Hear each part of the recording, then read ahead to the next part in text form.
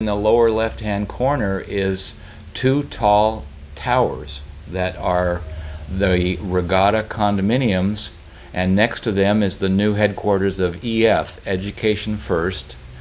And those three very large buildings were built in anticipation of the park that would be their front yard. To put things now in a map form, I wanted to show of the changes to that area with the new lagoons, the new islands, and I have a close-up here that shows those red lines.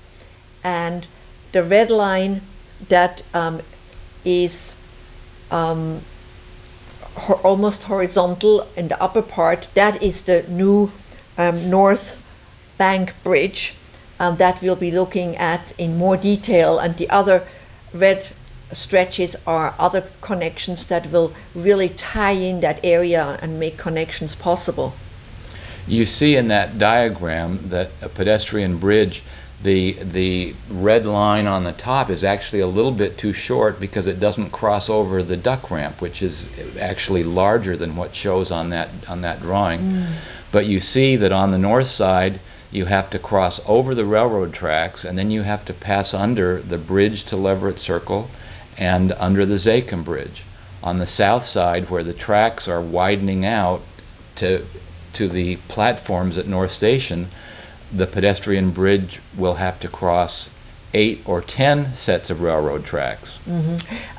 Many of you, either because you watched that program or you've read the paper, have heard about the skate park, which is on the yellow part underneath the rounded ramps, and I included a picture of how the skate park will look like when it's finished.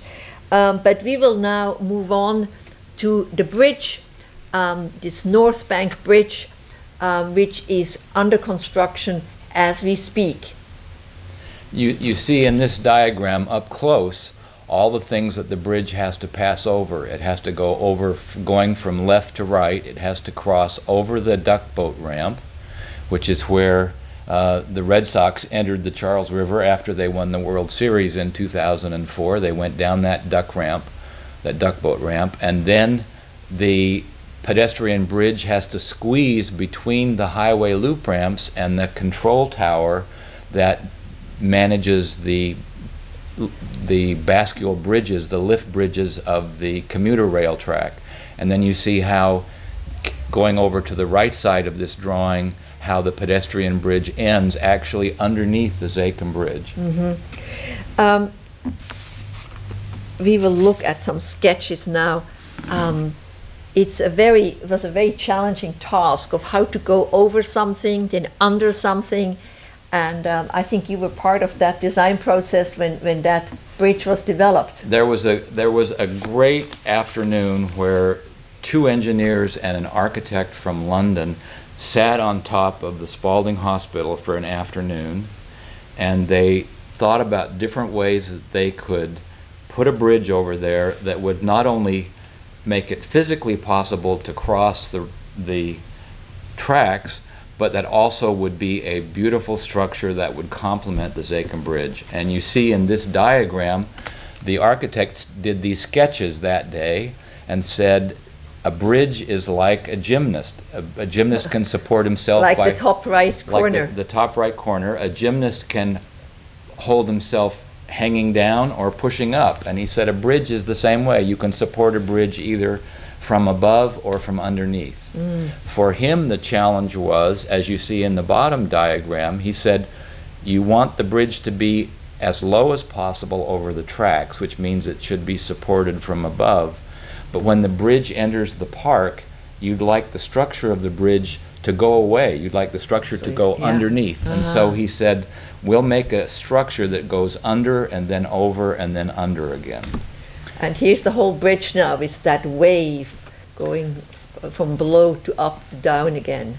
It's a very beautiful and simple sketch, but it turned out to be very difficult for the engineers. They had to do a lot of hours of supercomputer time in order to figure out how to make these pipe trusses do their job of supporting the 12-foot wide pedestrian bridge. Yeah. So here's some engineering drawings, and here is a model of how it will look like from the North Point Park side, and the red thing is the Tower A, and then the Zaken Bridge shown without its pylon. You see here how the tubular steel structure is headed down, and all that's left is the handrails on either side of the bridge. Yeah. And here's a rendering with a pylon. The river is to the right, and where you see the bicyclist there to the left, that right behind the bicyclist would be the skate park. Now we're going to take a little tour. It's going to be more like a movie of where you show us the various construction as it's happening, both on the site and in the factory. So you can just explain things, and I will move the images forward because we have a lot of very dramatic images to go through in the next few minutes. This is a photograph of the making of a drilled shaft. Because of the fill that has taken place on this site, there's a lot of subsurface junk under the ground. And so rather than try to drive a pile into the ground, they actually drill a hole, which becomes the base for the structures that will hold the bridge up. Yeah. And here you see they've drilled the hole. They have put a concrete column up in the air with a wide U-shaped bracket that will hold up the pedestrian bridge when it's completed. And we're going now to the factory. Where would that factory be? This factory is in Newport, Maine.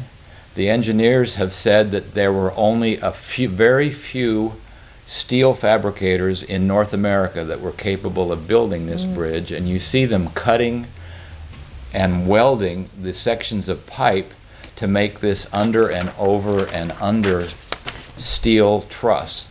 It's they call it a sinusoidal truss, like a sine curve that you learn about in physics, where things go up and down and up and down, and that's what this bridge is doing. Beautiful shapes. I mean, these are just even like that, it's a great sculpture.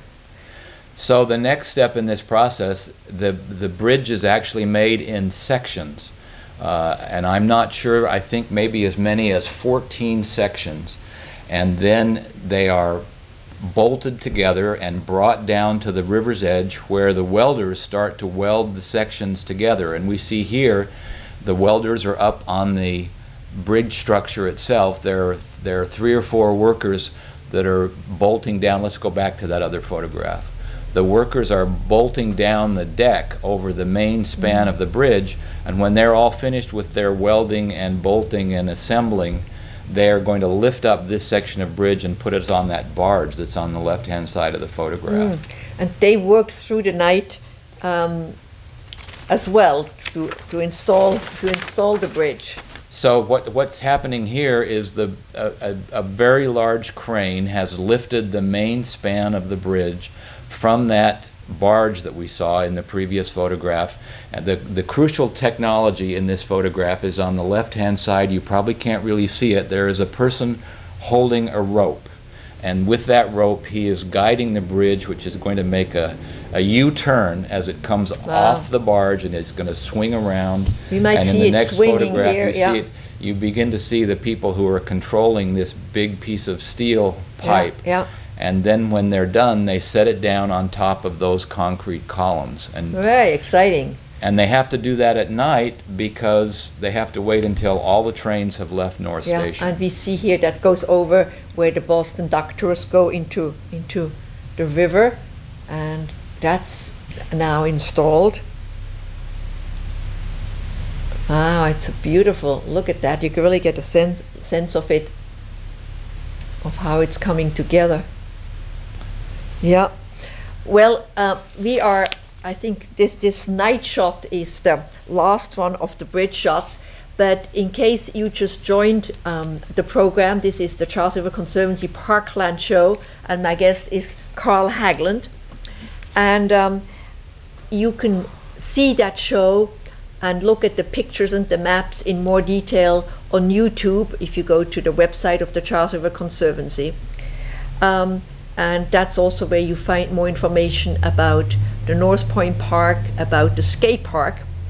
And since you might be thinking of the Parklands, what you can do in the fall, or what you might want to enjoy in the spring, we are in the process of planting another 10,000 daffodils. That means we're going to have 30,000 daffodils along the parks. So that's something that the Conservancy does every year, and we hope that you will participate in that. And if you have questions about the bridge or about North Point Park, I'm sure we'll be glad to get these questions to Karl.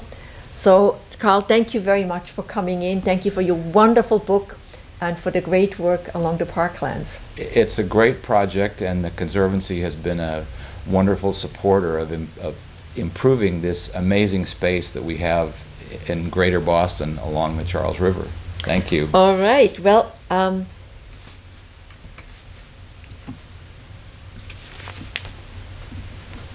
thank you very much, Karl. That was fun.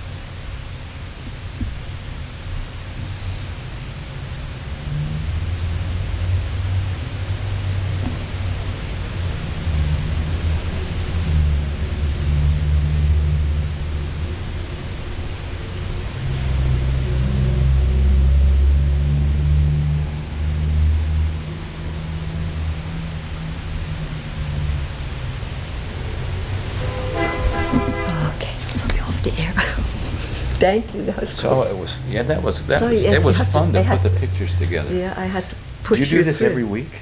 I do it every other week. Every other week. Yeah, yeah. That's a lot of preparation. Well, you did all the work. So I want to have somebody take a picture of us, then we'll finish the disc. We can stop that now. Can you, is there a stop button? Yeah, there is. Let's see. Anyway, we're going to put it on YouTube tomorrow or so. But if you want, I can make you a copy if you're interested in. Oh, I'd enjoy having it. All right, and we'll take a picture.